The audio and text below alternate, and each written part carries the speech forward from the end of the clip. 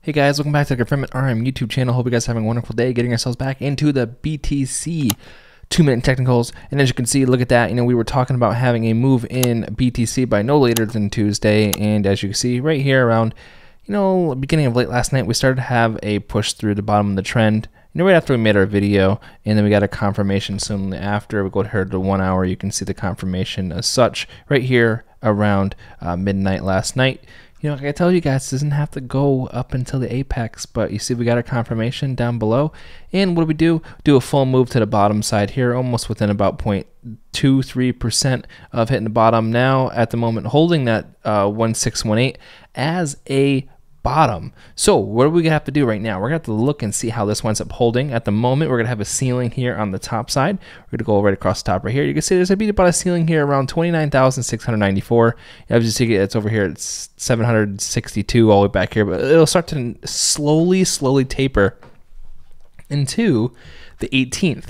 As you can see right now, we can do a little bit of a bottom side right here. You can even see it comes out here until around mid-morning tomorrow. But what I would do is even further go from the top side here, and you'd see it comes out to around tomorrow morning at some point. We're going to get a nice move either to pushing to the top side of this trend, trying to break through and hitting around 29,777, or pushing down lower, creating a newer low and hitting around 29,204, and pushing exactly this top of this region right here that we had seen, little meander here, a pull back and then push up. So let's see how that works. Obviously, we're pretty oversold here at 23 on the RSI. We have not seen that since the 27th and over here on March 9th. So, it's been a little bit of time, almost a month since we've had it down there this low. So it's nice to see Bitcoin come back correct and, kind of solidify a breakout from its last contingency of where it has some problematic, issues. So that's good to see nonetheless. I would expect myself for bullish continuation, at least to maybe double bottom here, or stay at least above that 1618 and start pushing back up.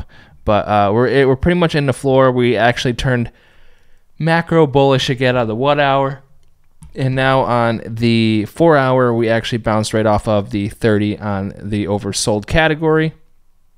We've done it a few times where we'll do that, get a relief rally, then come right back down. And as you can see, many times has that happened, but we usually get like a mid-macro run here. So let's see how that is, because otherwise, what this would tell us is if we did that same kind of movement, you would see a bounce up and it come right back up, and then it would take a dump again and come back for a double bottom right here. So you see come back, sorry, not double bottom, but a retest of exactly this region that it had a contingency for a while, right here at the 28,804 region. So that's what I would be looking for myself. Perhaps this winds up meandering a little bit, pushing itself back up to around 30,500, and then coming back down. As you can see, that's exactly what wound up happening over here. You had your break up and your break down, your retest in the middle, a fall, then a break up, retest in the middle, break up, and then technically that one actually did a nice little break to the upside, but numerous times has it always done that.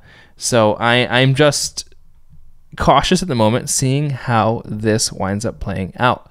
But all right, guys, we're turning around here on the macro. We got a little bit of, we got quite a bit of ways to actually get turned bullish here on the 4 hour. So we have quite a bit of ways to price action to the upside before I could really get too bearish. Coming back down to a retest of support around 28,804. So at the moment, I'm okay with 29,442, but I'm just letting you know that. Have a good morning, afternoon, evening, wherever you are. Remember, none of this is financial advice, and I'll see you guys on the next one.